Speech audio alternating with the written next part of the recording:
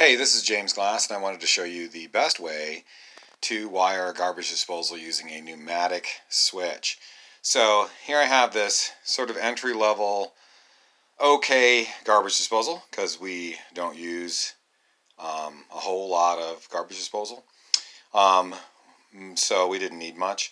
I did go up to the full half horsepower and not the third. But 3/4 is like above that for most residential applications, and we just don't. I mean, we could have probably gotten away with the third. But the check your prices when you buy these things. The Badger InSinkErator is a pretty popular brand. It's available at a lot of big box stores, and they sort of have the good, better, best option at most box stores and hardware stores, and so I went for the better. But if you pick your disposal first, and the nice thing about this particular brand is they use this nice ring that mounts to the drain basket in the sink, and the cool thing about that is it's just a quick turn on and off. So it's really a nice little mounting system. So if 20 years from now, if this thing wears out, I can just go get another one and use that same mounting system. Okay, how to wire it. So this thing comes from the factory, and I've left the cover off. I'll try to get down in here with a little plate. This is what the bottom of the disposal looks like. And there's a little plate that comes off here, which I'll put back on now that I'm done. And it has a little knockout hole, and you can screw a little clamp in. And so this has to go somewhere to a switch circuit. This is power coming into the disposal, 120 volts.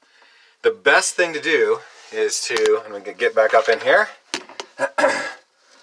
is to put in that guy, and that black line going to it is nothing more than a tube.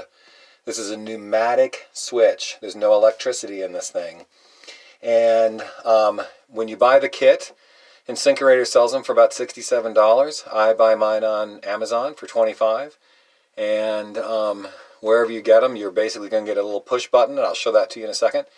You're going to get a tube, and you're going to get this box that the disposal plugs into. See where the yellow outlet is?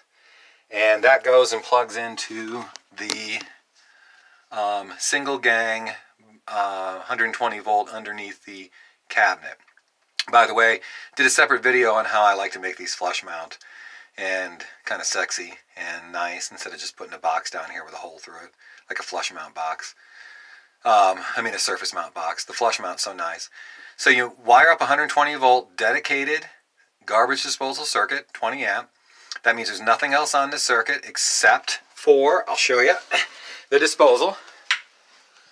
So I put in my new 40 space 200 amp box, and right there is the disposal, dedicated 20 amp disposal circuit.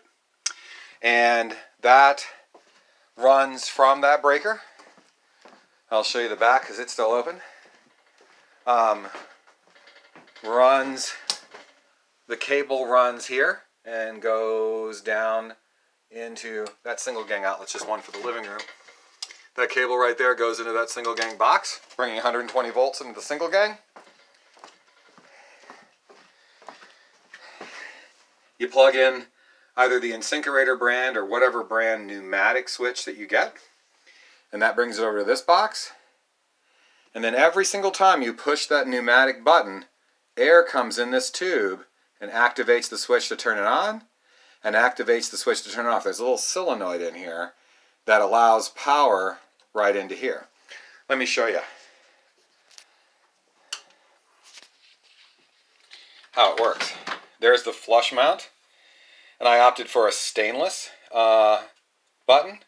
And without further ado, garbage disposal's on, garbage disposal's off.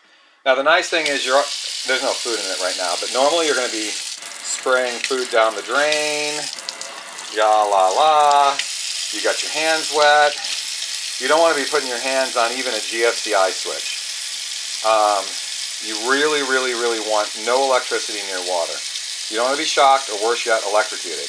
So by pushing this button, even with super wet hands, I'm not touching any electricity here. It is all pneumatic. Right? Now it's off. So for these continuous feed garbage disposals that are very affordable and go in most homes like this, instead of the batch feeds one, this is awesome. This disposal was $109. That kit was on Amazon for $25 Prime. So for, you know, under 150 bucks, I have a disposal and a nice switch that's not going to shock or kill me. And that's the way to wire a dishwasher. Hey, thanks for watching.